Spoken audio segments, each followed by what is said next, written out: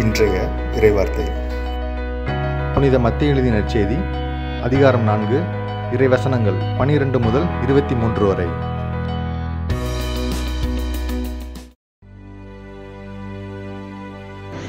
யோவான் கைது செய்யப்பட்டதை இயேசு கேள்விப்பட்டு கலிலேயாவுக்கு புறப்பட்டு சென்றார்.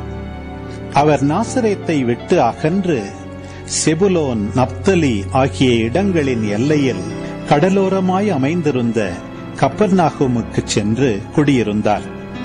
இறைவாக்கினர் எசாயா உரைத்த பின்வரும் வாக்கு இவ்வாறு நிறைவேறியது: செபுலோன் நாடே, நப்தலி நாடே, பெருங்கடல் வழி பகுதியே, யோர்தானுக்கு அப்பால் உள்ள நிலப்பரப்பே, பிற இனத்தவர் வாழும் கலிலேய பகுதியே, காரிருளில் இருந்த மக்கள் பேரொளியை கண்டார்கள்.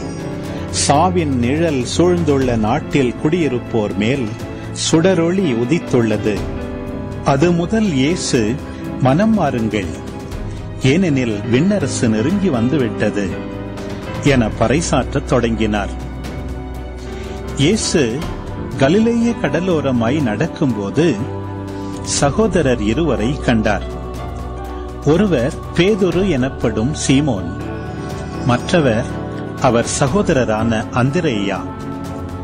மீனவரான அவ்விருவரும் கடலில் வலை வீசிக் கொண்டிருந்தனர். இயேசு அவர்களை பார்த்து, என் பின்னே வாருங்கள், நான் உங்களை மனிதரை பிடிப்பவராக்குவேன் என்றார். உடனே அவர்கள் வலைகளை விட்டுவிட்டு அவரை பின்பற்றினார்கள். அங்கிருந்து அப்பால் சென்றபோது வேறு இரு சகோதரர்களை கண்டார். அவர்கள் செபதேயுவின் மகன் யாக்கோபும் அவர் சகோதரரான யோவானும் ஆவர். அவர்கள் தங்கள் தந்தை செபதேயுவுடன் படகில் வலைகளை பழுது பார்த்துக் கொண்டிருந்தார்கள். இயேசு அவர்களையும் அழைத்தார். உடனே அவர்கள் தங்கள் படகையும் தந்தையையும் விட்டுவிட்டு அவரை பின்பற்றினார்கள். அவர் கலிலேய பகுதி முழுவதும் சுற்றி வந்தார். அவர்களுடைய தொழுகை கூடங்களில் கற்பித்தார். விண்ணரசு பற்றிய நற்செய்தியை பறைசாற்றினார்.